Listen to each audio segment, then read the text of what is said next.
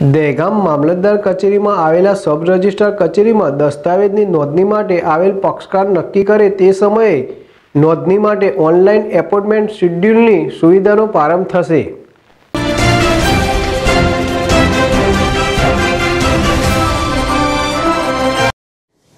ગાંધીનગર જિલ્લાના દહેગામ ખાતે Dehgam sub registrar કચેરીમાં દસ્તાવેજ નોંધણી માટે હવે પક્ષકાર નક્કી કરે તે સમયે સબ રજિસ્ટ્રાર કચેરીમાં દસ્તાવેજ નોંધણી માટે ઓનલાઈન એપોઇન્ટમેન્ટની શેડ્યુલની સુવિધાનો 2 માર્ચથી પ્રારંભ કરવામાં આવશે।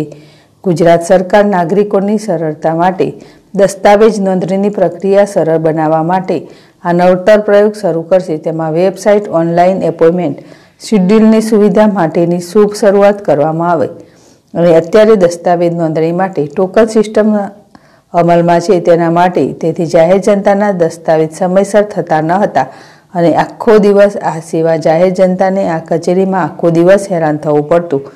તેના માટે સરકારે ગરવી વેબસાઇટ પર ઓનલાઈન એપોઇન્ટમેન્ટ શેડ્યુલની સુવિધા ઉપલબ્ધ કરવામાં આવી છે। અગરજી ચૌહાણ ZSTV દહેગામ।